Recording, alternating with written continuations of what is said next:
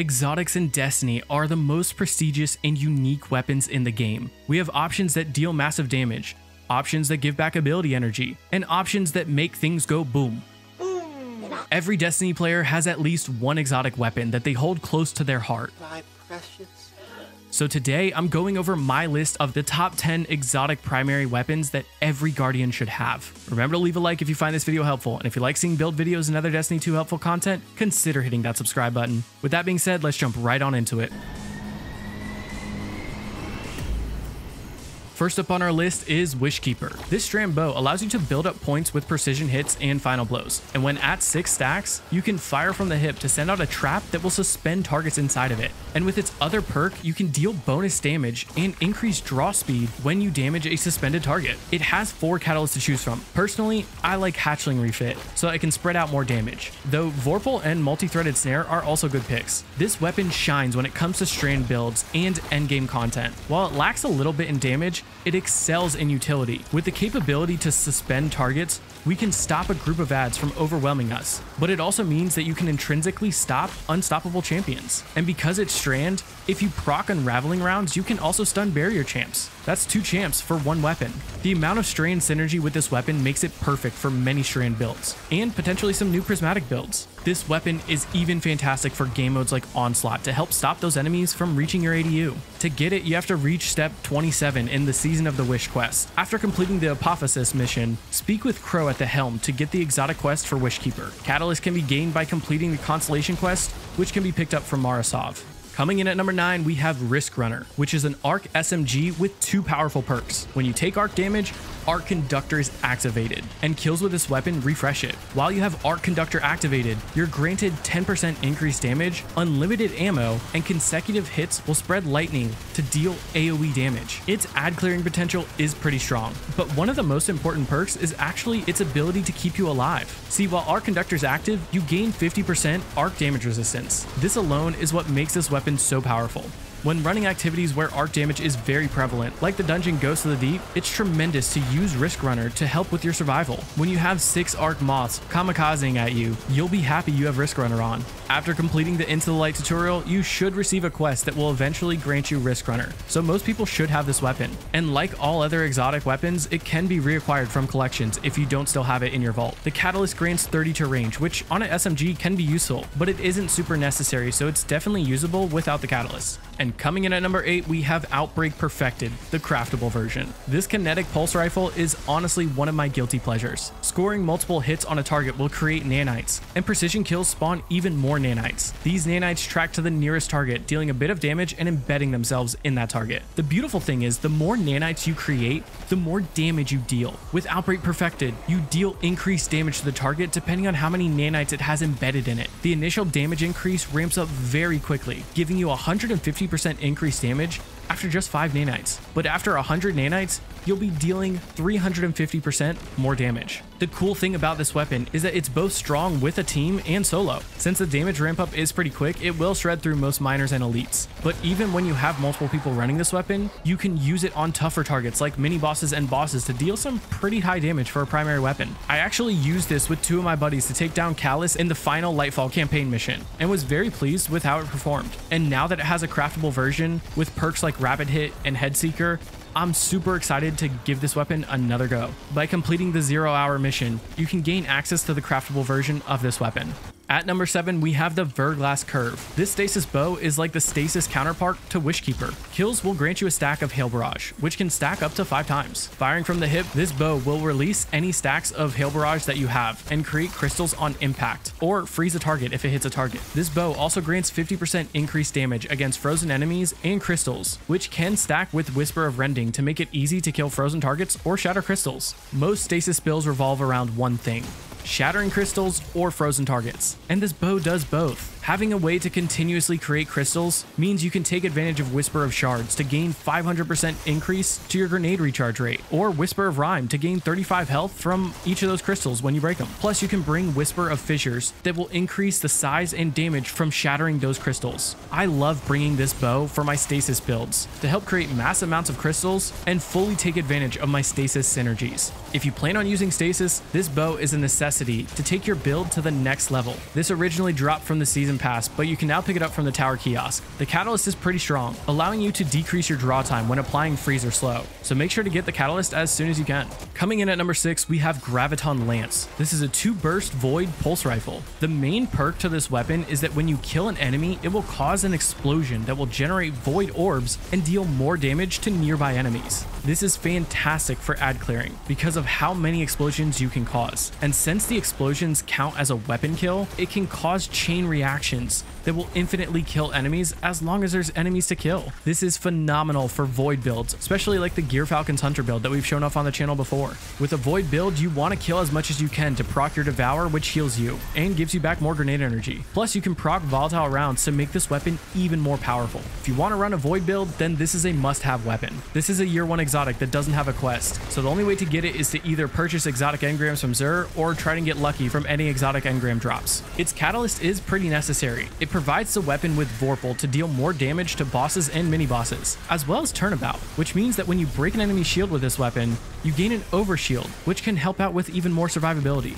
And coming in at number 5, we have Trinity Ghoul. This arc bow has to be one of, if not the best ad clearing weapon in the game. With its lightning arrows, you can deal chain arc damage within an 8-meter radius. The beautiful thing is that you can shoot these arrows on the ground and it will still chain this damage to nearby targets, allowing you to be a lot less precise and still deal massive AoE damage. This weapon is fantastic for low man activities like solo dungeons or nightfalls. So if you are a solo player, this weapon is right up your alley. To be clear, this weapon is meant for ad clearing. If you have a ton of enemies that need to be wiped out, this is your weapon. But because of that, it doesn't deal a ton of single target damage. So if you planned on using it for bosses or mini bosses or tormentors, don't bother. It's not that good. It's also a year 1 exotic like Graviton Lance, so the only way you can get it is to either buy those engrams from Xur or try to get lucky from those world drop exotic engrams. The exotic catalyst is a game changer for this weapon. Normally, you have to get a precision kill to get the lightning rod arrows, but with the catalyst, any arc kills give you the lightning rod arrows. Yes, that's right. Kills from this weapon,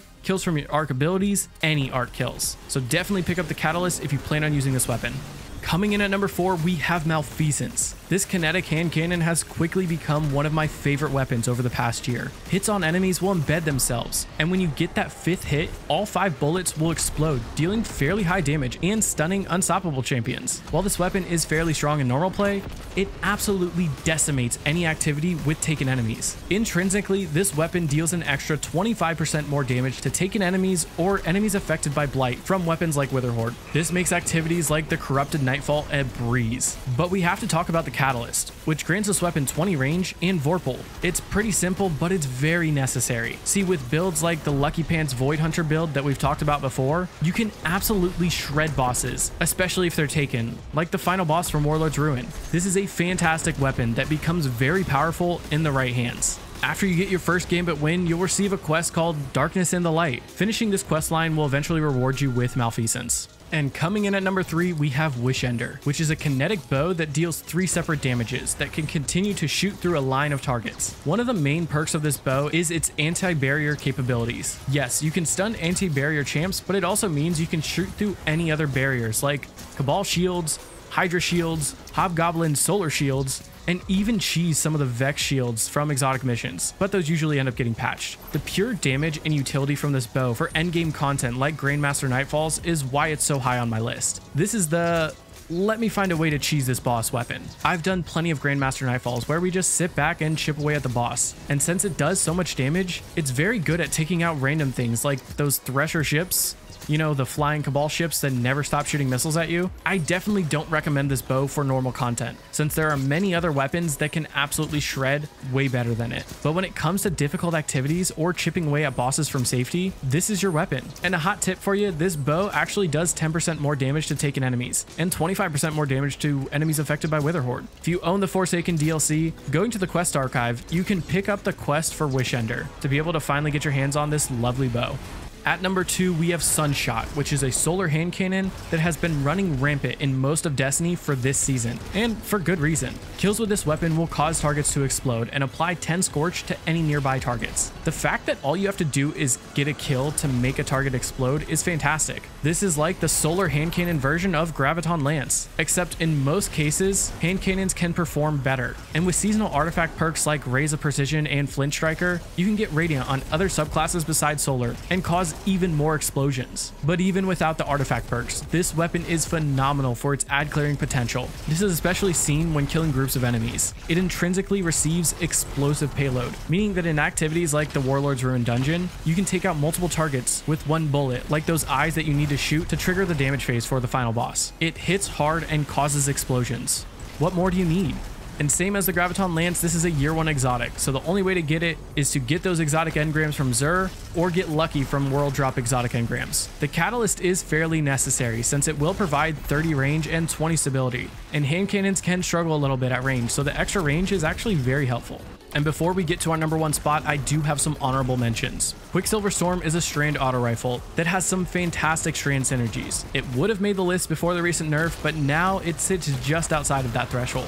Thorn is a kinetic hand cannon that causes poisoning on shots. It does hit hard, but because of how niche it is, by its potential with necrotic grips and its need for a catalyst, it barely doesn't make the cut in my opinion. It's still a very solid weapon though. Wicked Implement is kind of in that same realm, since it's a stasis scout that can cause freezing and slowing with precision hits. Because you have to be so precise, it doesn't perform as well as other weapons in most activities. It does, however, perform very well in the hands of a stasis warlock in GMs, so it can be very strong in the right situation, but it's not that many situations, so it barely didn't make the list. We also have Hierarchy of Needs. This solar bow makes the honorable mentions for one reason: super regeneration. Super regen is based off of damage dealt. So because this bow can split arrows you send, and those arrows are explosive, you deal a ton of damage very quickly to a group of enemies, leading to a very short cooldown on your super.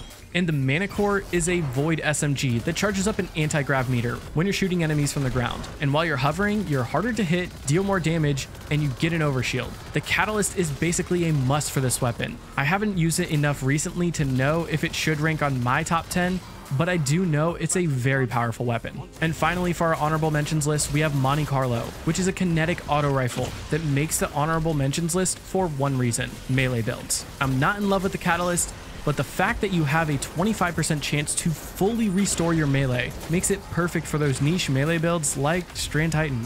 And coming in at number 1 is the Final Warning, which is a strand sidearm that is way too good. I'm not sure how many people know this, but sidearms already have some of the highest base DPS primary weapons have to offer, with only 2 other hand cannon archetypes beating them out. Granted, in most cases, you need to be up close to fully take advantage of that DPS. But the crazy thing is, because this sidearm already puts out more DPS than most weapons at a base level, when you factor in its perk all at once, this thing absolutely shreds. This makes it so that holding down the trigger will mark targets and charge up a burst. Marked enemies will receive 20% more damage to body shots while you're firing from the hip, but if you aim down sights, you'll get the crazy amount of DPS that we're talking about. See, projectiles already have a 1.4 times crit multiplier, but when a marked target takes precision damage while aiming down sights, it receives an extra 100% increased damage. This sounds a bit confusing, but basically hold down that trigger to mark a target, ADS, and hit that crit to absolutely cook.